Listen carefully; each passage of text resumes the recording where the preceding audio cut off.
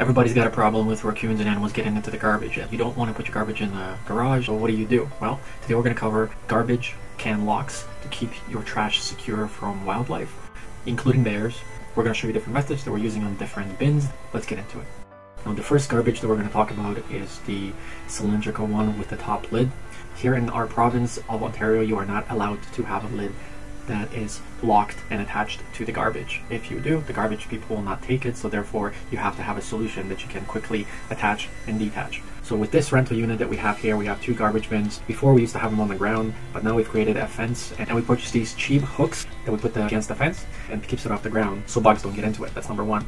Now, to keep the lids closed, it's a very, very cheap solution. We're using these specialty flat bungee cords.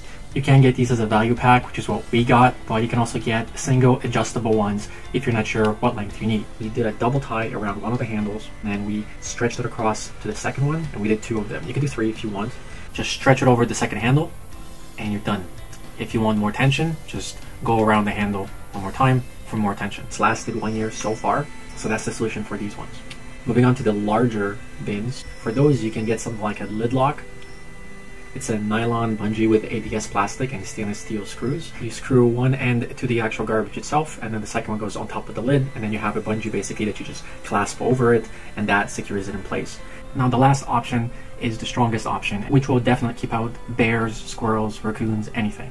And that consists of a locking mechanism with a metal wire that is not chewable. They're easy to attach and detach through a carabiner. Again, this will require you drilling through your garbage. All the hardware is included, and these will definitely keep everything out. And those are the three methods that I have used personally, although the easiest, again, are the straps. If you don't have a lot of wildlife, then you can get away with it. Otherwise, you are definitely going to need to go for the YYST bin strap that's made of the wire.